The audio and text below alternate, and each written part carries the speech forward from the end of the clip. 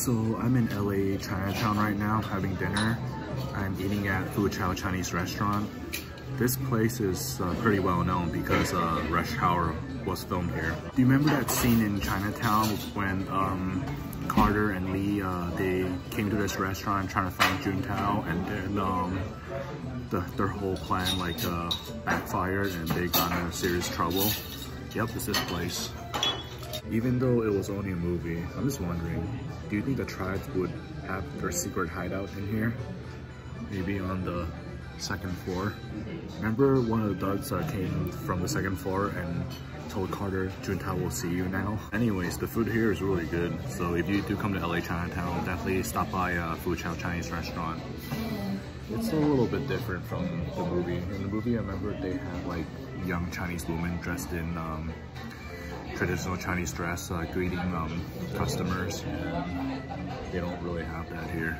They don't even have camel's hump or eel. I wouldn't eat eel, but I would definitely want to try some camel's hump.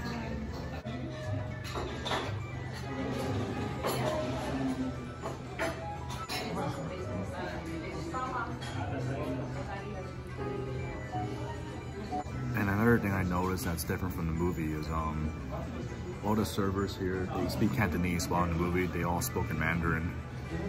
Okay, I'm full. I had a great meal. Those two plates, it was $21. Compared to Hong Kong and Taiwan, that's pretty expensive. Anyways, it's normal here in USA. Let's see.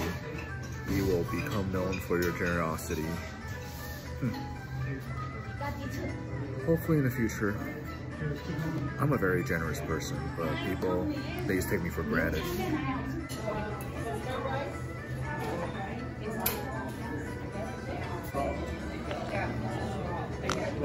Well, here it is.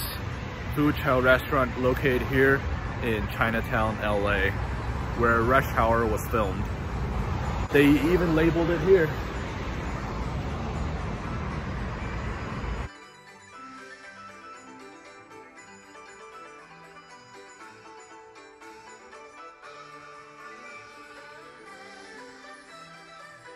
So yeah, if you come to LA Chinatown, I definitely recommend Chow restaurant.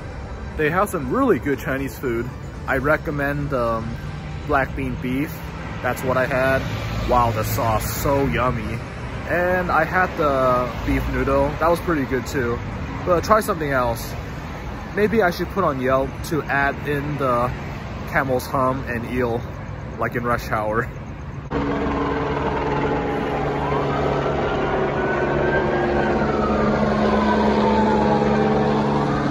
What's going on? Is it Juntao? Is Juntao here? Wait, Juntao's dead. He fell to his death.